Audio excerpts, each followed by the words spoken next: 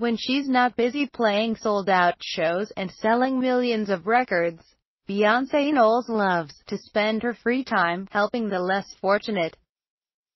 Earlier today, June 8th, the Crazy in Love songstress posted a slew of snapshots via Instagram from her trip to Haiti last month.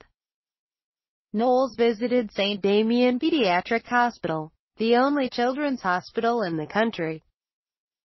Bey's journey, in conjunction with the United Nations, was also documented by a video team, as she spent time with cancer patients and newborn babies.